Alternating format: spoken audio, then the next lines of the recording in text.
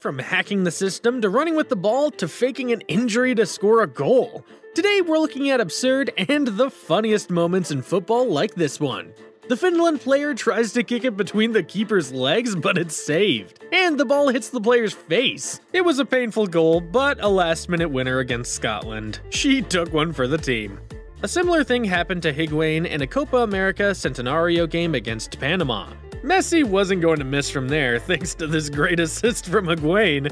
It was one of the few times he helped Messi for Argentina, and it was intentional. Manuel Neuer is known for trying risky moves as a keeper, but this was unplanned. Neuer missed the ball as he kicked, and the post was his savior at this moment.